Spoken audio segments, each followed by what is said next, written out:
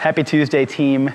It is pressing day. So today, every 2 minute on the 2 minute for 5 sets, we are push pressing. We're going from 76 to 95%. It's all ones today. It gets pretty heavy. So 95%, 9.5 out of 10 difficulty. We should have enough in the tank for maybe another rep, but not, we're pushing that edge. After that, we're only gonna have about a 2 minute reset before we go into 3 sets of 5 strict presses. So at the beginning, we'll get set. I'm gonna be walking forward. You'll likely be walking back. I take my feet under my hips. I get my grip solid, dip and drive.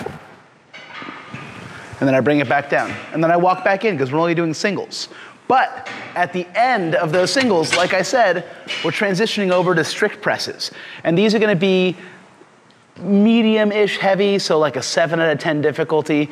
So when it comes to that time, we'll step up. I'm stepping forward, you'll step back, full grip.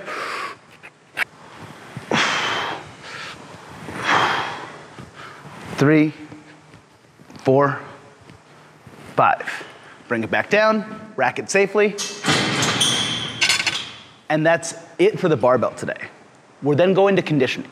Now the conditioning is gonna use a combination of rowing and biking and running. All right, so there's 3 separate AMRAPs. Each one gets their own score. You're not scoring all of them together. They're all 5-minute AMRAPs. So 1 5-minute AMRAP, a second 5-minute AMRAP, and a third 5-minute AMRAP. We got 2 minutes of rest in between. It's gonna be 16/13 cals of either row or bike. Then you're gonna do 16 shuttle runs.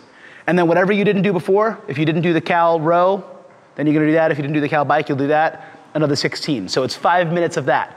16, 16, 16. Rest 2 minutes, then it's gonna be 12, 12, 12. Rest 2 minutes, then it's gonna be 8, 8, 8. So each of those 5-minute AMRAPs, we're trying to get through as much of that as possible, as many rounds and reps of that. And that's it for today. Have a great day.